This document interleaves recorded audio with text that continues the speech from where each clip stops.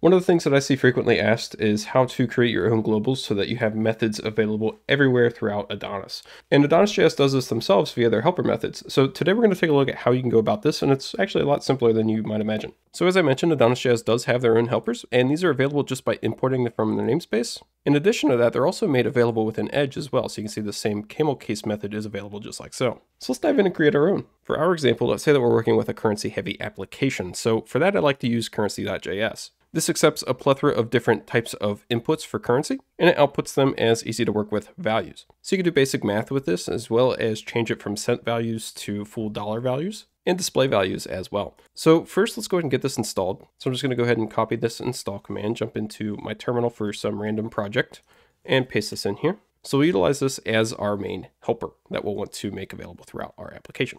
So let's jump into our application here, and we can either import the currency.js itself, or we can create our own service wrapper. So importing itself is pretty easy. You just import it just like any other module anywhere within your application. So let's go ahead and create a service wrapper for us. So services, and let's call this currency service. So right there, we just created a new service directory and put a currency service file within it. And then let's go ahead and just export default class currency service, just like so. Next, let's go ahead and import currency from currency.js.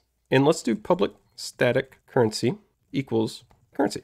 So we're just going to set the currency import value to currency so that it's available at currency-service.currency so that we have access to all of the methods should we need them. And then let's also create a couple of helper methods. So we'll have public, we'll make this static so that we don't need to create a new instance of our currency service class. And let's call this toDisplay. So for this, what we'll want to do is take in a cents value of type number and then return back a display safe value. So this should have a $ in front of it as well as any necessary commas. So we can return, and then you can either just do currency or you can do this.currency since we do have this locally on our service. Pass in the cent value, and then we'll want to say that this is from cents and set our precision to 2.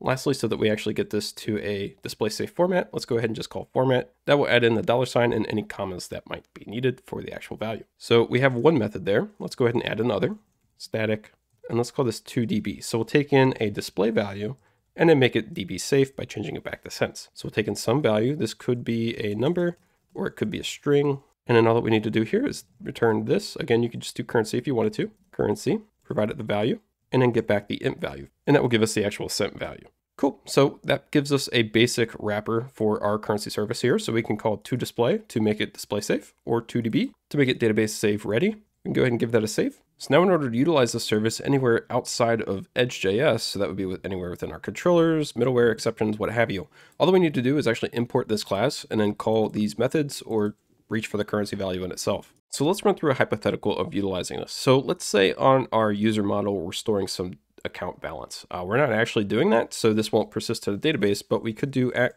column here, and let's say that we have a public account balance of number. We can easily set this column up so that it stores cents in the database, and then anytime that it's queried, it will utilize the actual display safe value. So we can utilize that via the column decorator here, and we can set consume, take in the value, and then let's import our currency service and call our toDisplay method, and then provided that value. And what this will do is anytime that our account balance is queried, it will take the value from the database and make it display safe via our currency.toDisplay method here. We could do the inverse side of that as well, utilizing prepare, take in the value there, and then we can reach for our currency service.toDB and provide the value. And this will do the inverse. It will take a display safe value and turn it into cents, making it safe for storage in our database.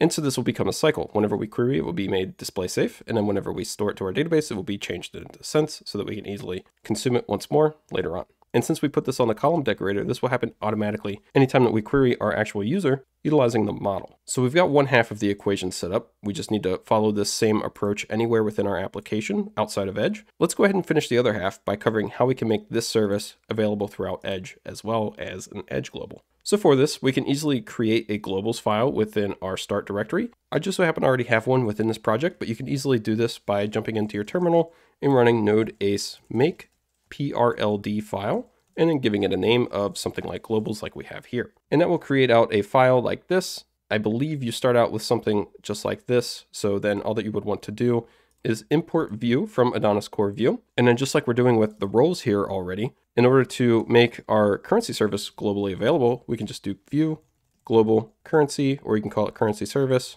and then provide it in at the imported value of our currency service. So utilizing this approach here will actually namespace all of our currency service methods and properties to the currency namespace within Edge and all throughout Edge. So if we wanted to, we could jump into some file here and we could do a paragraph and we could say, okay, let's do currency.toDisplay and let's provide it 1000. Give that a save. Let's boot this application up so that we can actually take a look at it. Open up. And there you go. We have a display safe $10. So that's one approach of utilizing it. We can also take a look at how the inverse would work. So let's do another paragraph here. And let's say 2dB. Obviously, we're not storing this to the database. We're just going to print it out onto the page. But we could say maybe we have 350. Give that a save. Jump back into our browser. Give it a refresh. And you can see there's no space here, but we do have our $10 previous value, as well as 350 cents for our database safe value. So this approach is working just fine. Now, let's say maybe you didn't want it bound to the currency namespace. How would you go about that?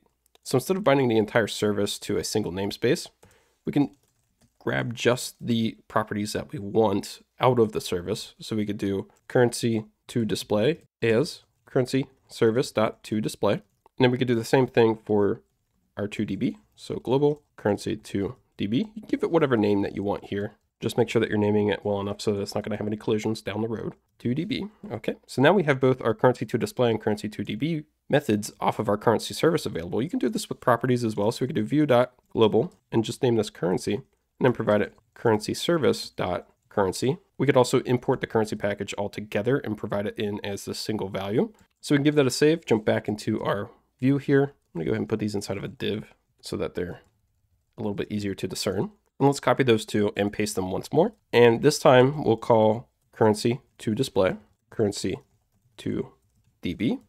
And we'll add one more for the actual currency property in itself. So we'll do just currency, let's say 5 million. And then if we wanted to, we could add a million to that and then call format to get a display safe value. Give that a save, jump back into our browser, refresh. So we have 10 and 350 from our previous examples. We have 10 and 350 from our new example, reaching just for the currency.toDisplay and currency.toDB methods. And then we also have 6 million for our 5 million plus 1 million to format. And you can mix and match these as well. So instead of doing to format here, we could also do currency.toDisplay int value. So here we're grabbing the cent value of this currency chain. So this will return back the cents, and then we're taking those cents and making them display safe via our currency.toDisplay value. So we can give this a save, refresh, and we still have that 6 million right there. So there you have it. There's how you can create your own helper services and make them available throughout the entirety of your AdonisJS application, similar to how Adonis is doing it themselves via their helpers. Hopefully you learned something new in this lesson. If you did, please be sure to hit the like button and subscribe down below, and I will see you in the next one.